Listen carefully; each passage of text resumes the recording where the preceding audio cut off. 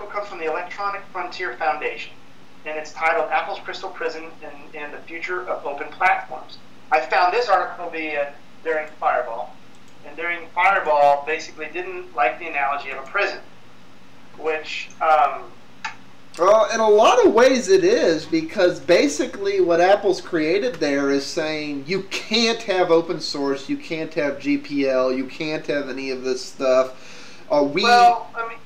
No, that the terms and conditions of Apple's marketplace and their locked sandbox system basically says you can't have any of that. Even Microsoft wrote a clause into the Windows 8 marketplace where they said if you are using GPL, any provisions of our marketplace which conflict with the terms of the GPL are mooted for the purposes of you being allowed to use the GPL. Apple, on the other hand, says, fuck open source. Well, no, Apple has a tremendous amount of open source, and I'd say more so than Microsoft. But here's Gruber's response. He says, I support the EFF on the whole, but particularly with regard to the First Amendment, they're losing it with the prison analogy. The analogy doesn't work, is what he's saying. Prison is an unpleasant to say at the least place, and prisoners are not allowed to leave. If you own an iPhone or iPad, you can sell it or throw it in the trash whenever you want. True. Everyone sees this. If you want to go with the room and board analogy, I'd say something more like a strict condominium board is more apt than a prison or a long-term stay hotel.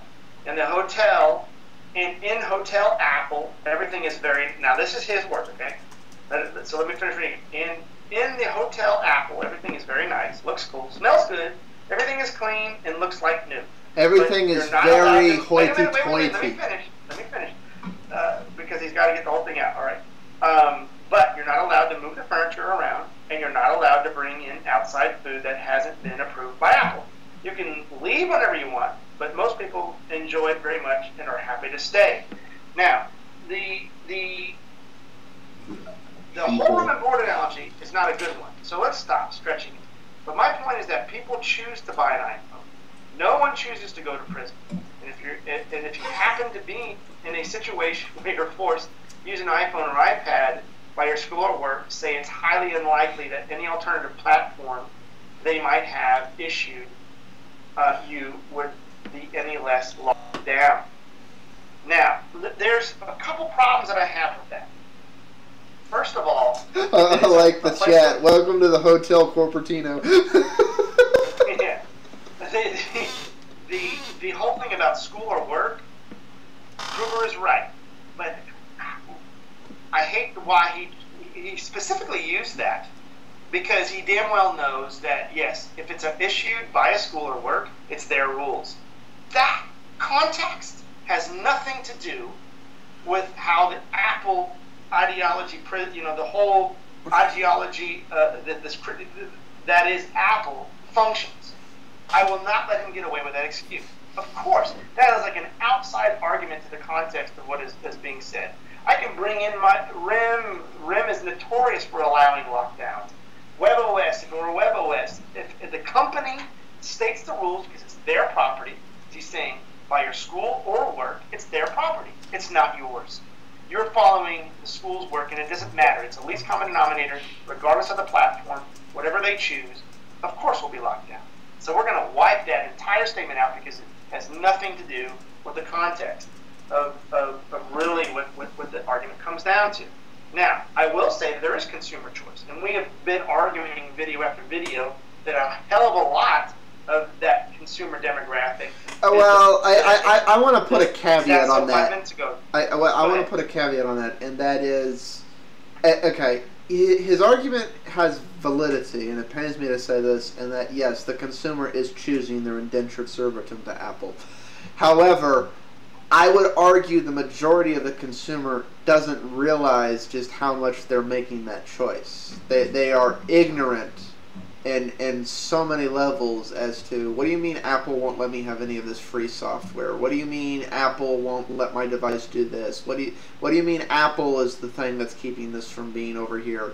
What do you mean Apple is the reason my Pandora wasn't running in the background? What do you mean Apple is the reason that the Netflix app that just came out on iPad that Android has had for how long now? And so on and so on and so forth. I mean, the list goes on. But the reality is the vast majority of the consumers are blissfully ignorant to these facts. So to them, it's, well, Apple is our savior for giving us, you mean Apple got out of the way for once? Yay!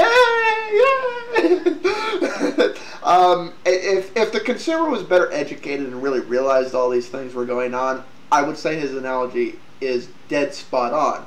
Unfortunately, the consumer's ignorance kind of voids that in a lot of ways because they don't have a clue until after the fact. And then that is like prison. They didn't voluntarily choose to make that barter. They found out later they made a Faustian deal. Yeah, and to Gruber, he's taking the context out for the prison. They're not using prison obviously as incarceration and you can't leave, but we use prison as a means of defining a border that you cannot penetrate out of. Actually, right? I think the chat room nailed it better. They said it's a gated community because that is kind of the case. Walled garden, right? Yeah, people think that sounds great. If you ever spend a tremendous amount of time in a gated community, you're like, how the hell do I get out of here? Well, let's take a look at what this article's saying. It's saying 2 weeks ago, Steve Wozniak made a public call for Apple to open its platforms for those who wish to tinker, tweak and innovate with their internals. EFF supports Wozniak's position. So this is the real context, right? While Apple's products have many virtues, they are marred by an ugly set of restrictions on what users and programmers can do with them.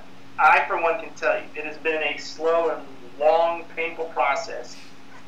Each version of iOS that comes out, we get a little more. I can just tell you that is true. But Apple, a little more. They don't really have a choice in that because if they don't do that, they'll lose the entire market. Right. I mean, they have to acknowledge everybody else is giving them this. We kind of have to give them some of it. But see, I like how EFF is spot on. Android's had features before iOS did, so iOS has had to be playing catch up all the time for the last few releases. Yeah. Well, and I like how EFF targets this specifically, because I would argue OS 10 has a lot of tinkering pretty much allowed, but this is why EFF goes into, this is most especially true of iOS. Though other Apple products sometimes suffer in the same way.